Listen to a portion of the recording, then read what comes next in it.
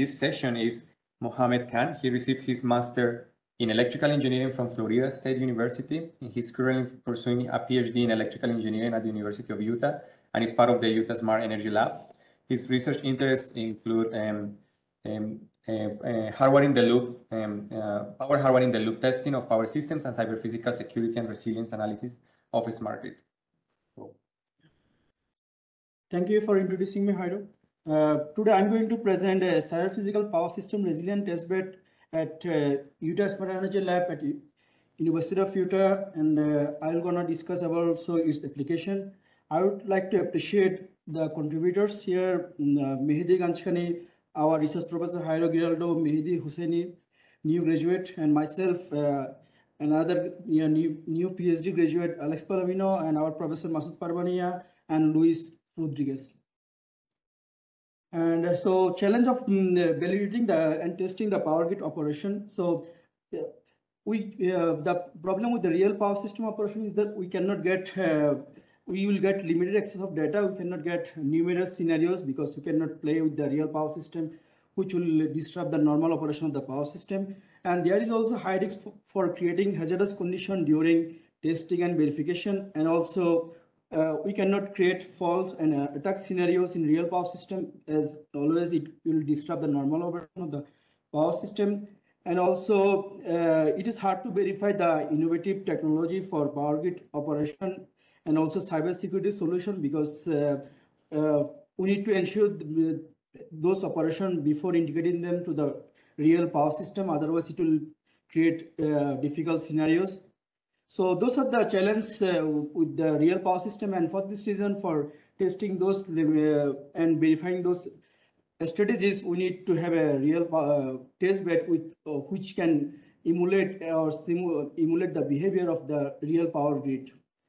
So this is the picture of our cyber physical power system resilience testbed, CPSR testbed at Utah Smart Energy Lab.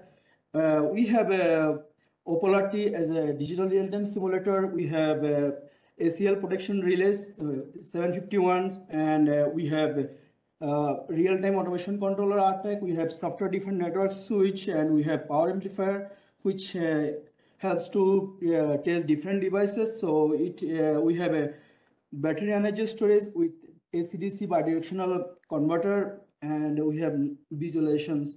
And our Professor Parvani has also planned to integrate other components to increase the functionality of the testbed. And so this is the architecture of CPSR testbed, as I discussed already. So we have OPOLAR-T, which have the capability to simulate the power system operation in real time, and it has also analog and digital interfacing, so it enables to integrate them with the protection device SEL, so low voltage interface connection. So SEL, we have a relay protection device SEL 751 with overcurrent control with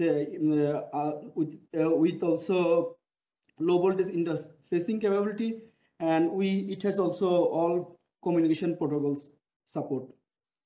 And we have the software-defined network switch, so it helps to configure the network configuration, and it also duplicate the data packets, and it helps to inspect the data and visuality, increase the visibility of the data. And we have real-time automation controller, which is the master of all the relays. So it collects all the data from the relays, and it has energy management.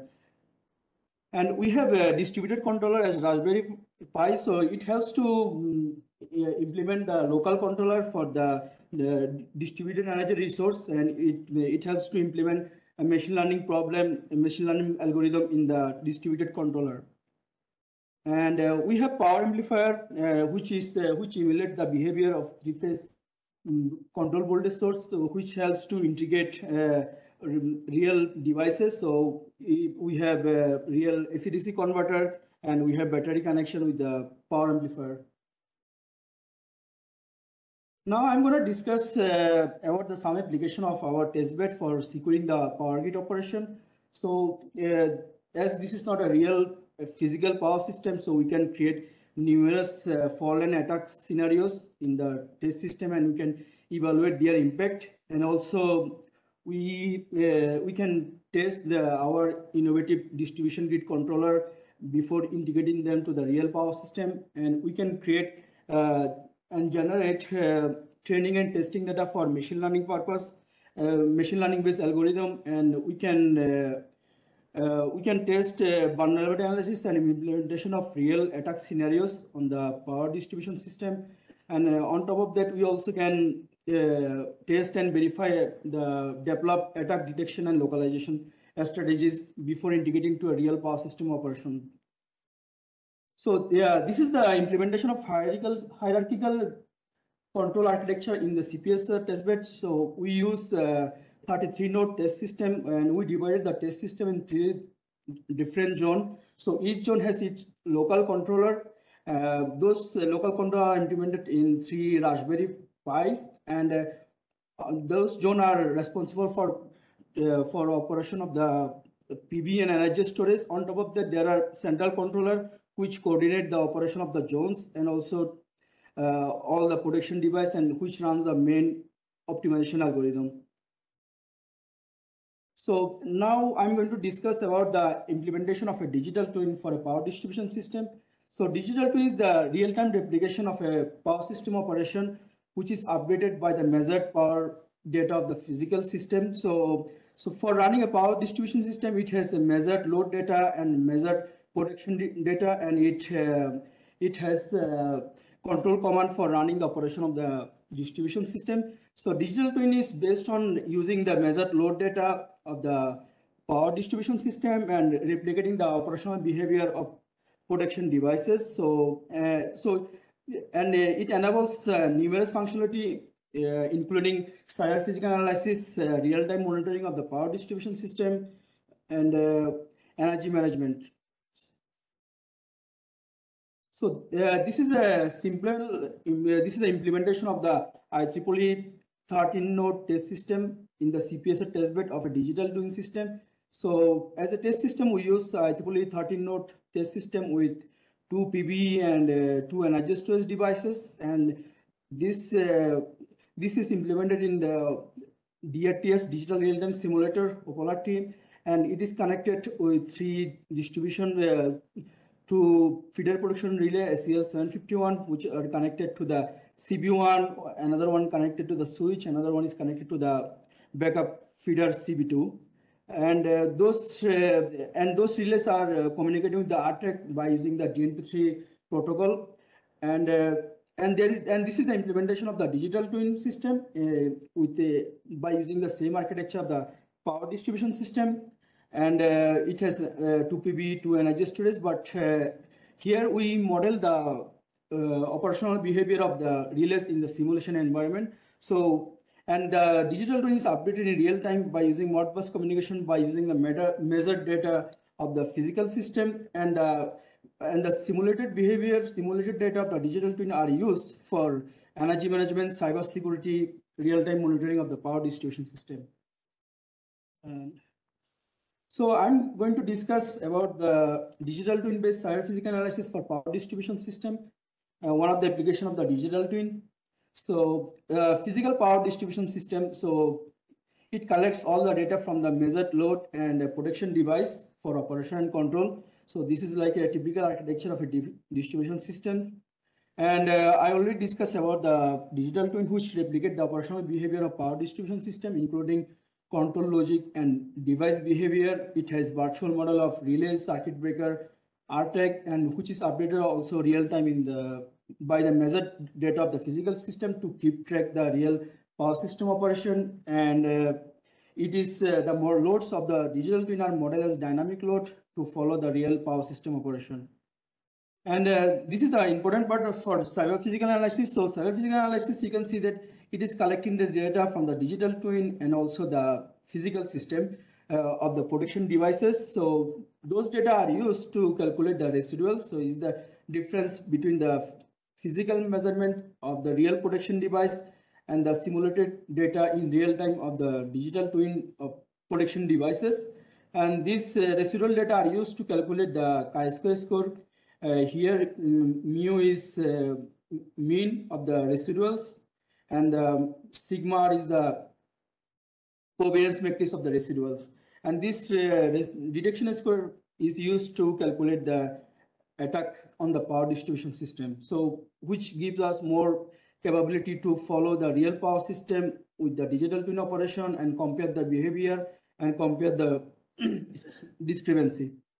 So, and I already discussed the implementation here. So we have physical power system with all protection device, real-time automation controller, and network switch, and we have the digital twin, which has the similar power system architecture with the dynamic load model, PVs, energy storage, and virtual model of relay circuit breaker.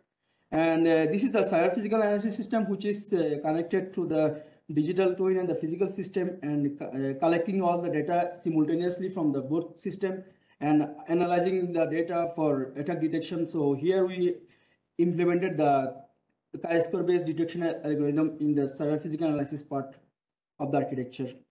So now I'm going to discuss some result based on the digital twin system. So here I'm going to discuss attack on the relay connected to the circuit breaker CB1.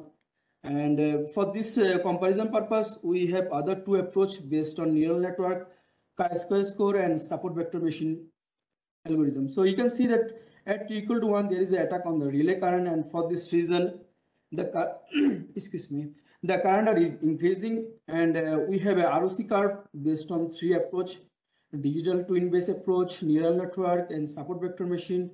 And we can see that our approach, proposed approach, is giving better ROC curve than the other 2 approach, and those are the detection time based on other 2 approach, and including digital twin.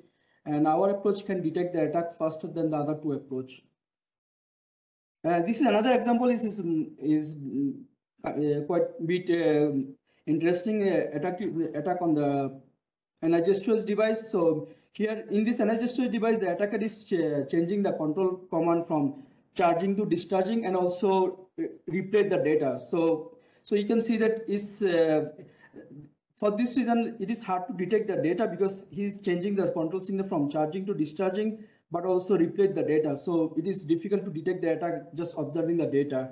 But this changing the signal from charging to discharging, it will change the power flow, and this is the current measured by the relay on the protection feeder. So there is a discrepancy between the digital twin and physical system, because the attacker changed the control signal for the physical system, but it was not changed for the digital twin. So there are some discrepancy on the measured relay current, and it will change the power flow.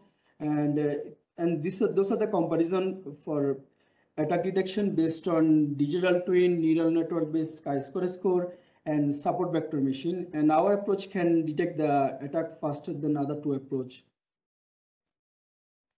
So those are the conclusions. So we have our CPSR testbed, which facilitate the verification of the developed distribution grid controller, and also we have we use the testbed for creating numerous fault and attack scenarios on the CPSR testbed.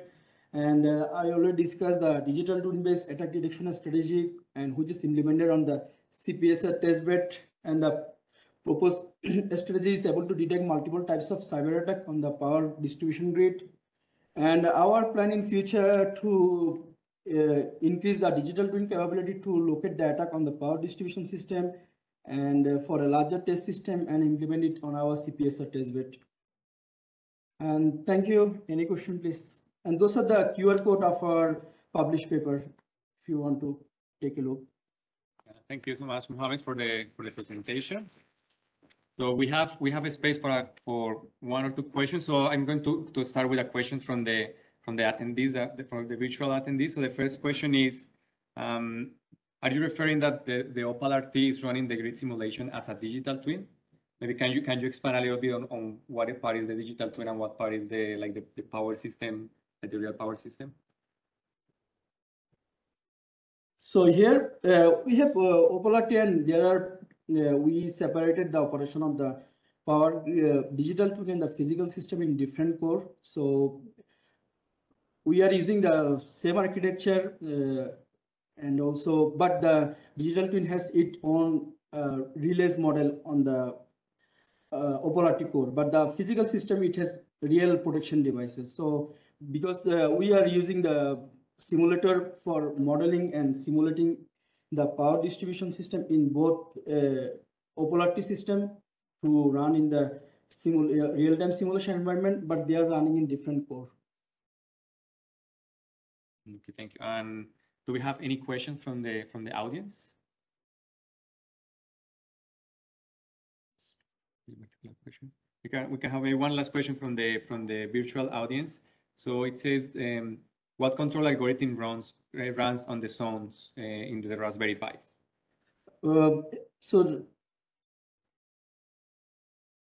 So here we are running a distribution. So the main controller is running the main optimization problem, but the Raspberry Pi is responsible for running the machine learning based, for example, reinforcement learning based algorithm. So it's not running the main optimization problem, but it's running more like machine learning based algorithm for controlling the distribution devices for energy storage and dispatching the energy storage and controlling the reactive power of the PBs.